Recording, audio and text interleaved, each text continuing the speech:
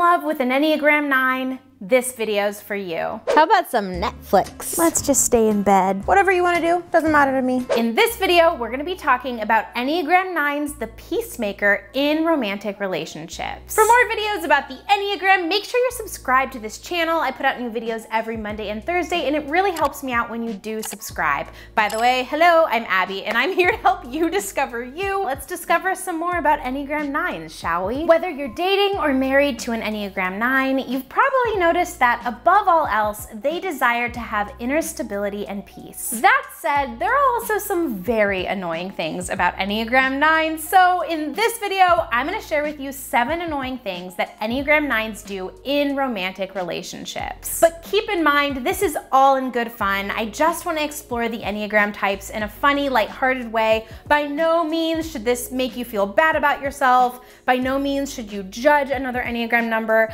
I'm just here to make you laugh. So keep that in mind while you watch this video. Number 1, 9s desire harmony in their romantic relationships. They want things to be equal in their relationship, and they really need a partner who's going to gently affirm them without any negative pressures. However, if a romantic partner is pressuring an Enneagram 9 to do something that they don't want to do, 9s can get quite stubborn. In fact, Suzanne Stabile calls Enneagram 9s possibly the most stubborn number on the Enneagram. So guys, don't take advantage of Enneagram 9s and try not to tell them what to do. Otherwise, you might get a reaction like this. Hey, we need to go now, we're gonna be late, you need to hurry up. Is it really that bad if we're late? Yeah, I would like to be on time for my mom's birthday dinner. Can you chop chop? Just moving in slow motion. You're just slow motion. She's turning 60.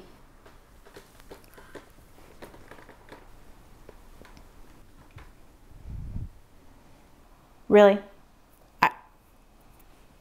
Number 2. We talk about this a lot on my channel, but there's a reason why.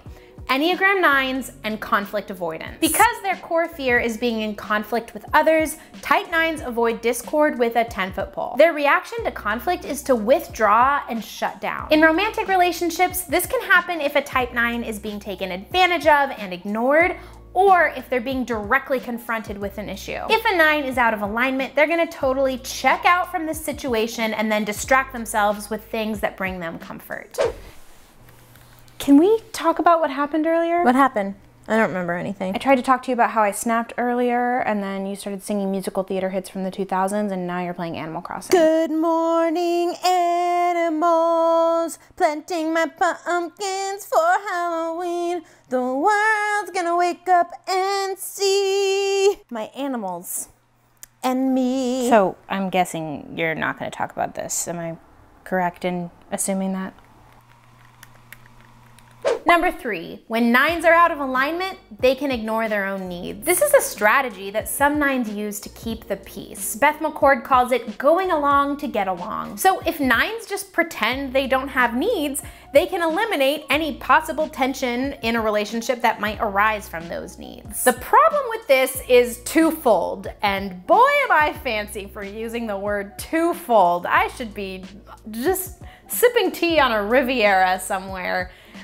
But anyway, here are the 2 issues. Number 1, if a 9 has needs, but they don't assert them, and then those needs aren't met, a 9 will get upset and angry. And number 2, in a romantic relationship, it can be really exhausting for a partner to kind of guess or suppose what the 9's needs and desires are. Communication about those needs can sometimes just feel like a 9 is parroting back what they think that you want to hear, or parroting back like what your own needs are, instead of telling you actually what their real desires are in life. Okay, so we'll go to my parents on Thanksgiving. Sure. Well, I just want to make sure that's what you want. That's what I want. To go to my parents. To go to your parents. Okay, sounds like a plan. I'm gonna have to listen to your dad talking politics the entire night. Okay, so you do have an opinion about what we do. No, I don't have any opinions. I'm Switzerland. Number 4, Enneagram 9s are in the gut triad. If you want to know more about the Centers of Intelligence triad, you can check out my Enneagram Basics video starting around the 115 mark. I've linked it right here. Essentially, type 9s operate from their gut instincts and emotionally struggle with anger. This may surprise you because 9s are named the peacemaker, which sounds like the total opposite of an angry person. But 9s actually suppress their anger, just stuffing it down so that they can keep the peace. This means that when 9s are out of alignment, they can can have passive-aggressive anger, or their anger just makes them go completely numb. In relationships, 9s will be mad, but they're not gonna tell you about it.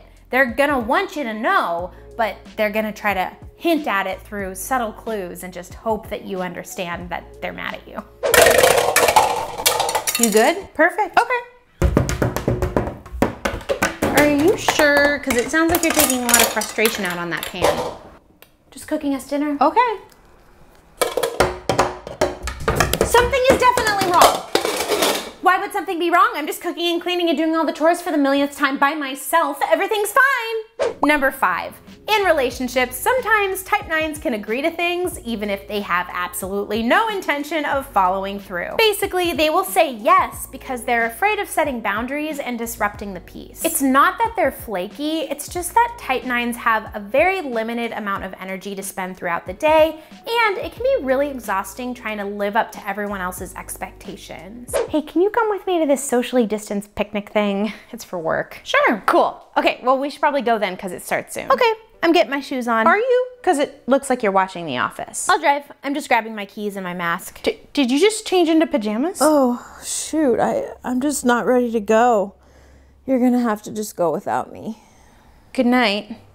Number 6. The train has arrived at sensitivity station. When Enneagram 9s are in a stress path, they move to the average and unhealthy traits of an Enneagram 6. This means that they can take everything personally, become really reactive, and go on the defensive. In romantic relationships, this can translate as an Enneagram 9 having a difficult time accepting critique. I noticed you transferred some money between our accounts. Would you mind just tracking that in our budget software? You think I'm bad with money? No, not at all. It's just it's easier to stick to our financial goals if everything's recorded. Just because I went to art school and you went to business school doesn't mean that I can't be financially smart. I'm not saying that. I didn't say, that's not. And finally, number 7. An Enneagram 9's core weakness is sloth, but that does not mean laziness. If you know an Enneagram 9, you know that they're really hard workers. The slothfulness that I'm talking about is more of a spiritual thing. 9s can fall asleep to their passions and self-worth in order to keep the peace with the people around them. In relationships, this weakness can be interpreted as laziness, which is super harmful for a relationship. I've actually made an entire video about Enneagram type 9s and the harmful stereotype of laziness.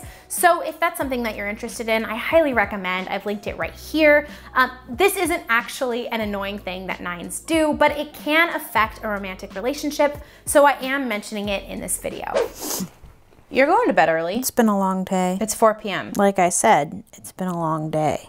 Okay. I hope this helps you navigate your relationship either as a 9 or as a partner to a 9. The most important thing to remember if you're a 9 is that your presence matters. If you're wondering what to watch next, I am making more of these videos for every number, so I'm linking them in the description down below and in this little card right here. Thanks for watching.